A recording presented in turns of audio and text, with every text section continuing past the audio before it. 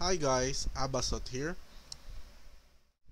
A lot of things have happened in Vainglory lately. With Rogue Games apparently abandoning Vainglory, leaving the founders creating an emergency mode in Vainglory. So this emergency mode is basically Vainglory being pulled out in certain stores. While on certain stores they are still available, but updates are no longer being received. It's completely frozen. I have been receiving questions lately regarding on uh, how to do download Vainglory, or where do I download the PC version of Vainglory. And I made this video for those people who keep on asking me this question. Currently, this is October 4th when I recorded and created this video. It is still available in Apple iOS Store and so as well as in the Google Play Store.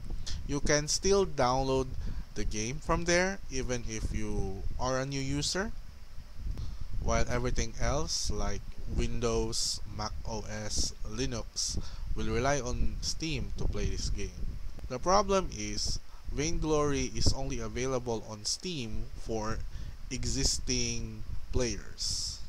However, the good news is for those who were not lucky enough to play this game on Steam before, you can ask a friend for a copy of Vainglory on an existing installation and you can play it from there. So basically, the user Everlasting Knight created a very comprehensive guide on how players can still play this game. But to save you guys time, you can download the PC version from these links below. The Mediafire is my backup version, while the Google Drive version is the link that you can get from Everlasting Knight's guide.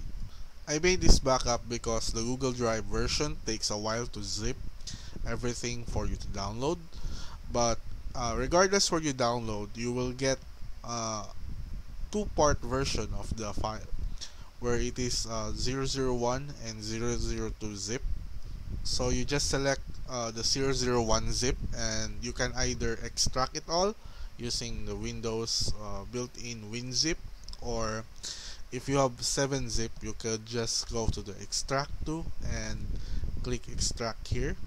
Before you go in any further, I would suggest that you read the instruction text file that is located in the root directory of the extracted folder. It doesn't really post anything important, but it just tells you that once you downloaded it, you extracted the backup copy, just click on Vainglory XA and then you're good to go. But if you have potential problems, you may want to read the instruction text file.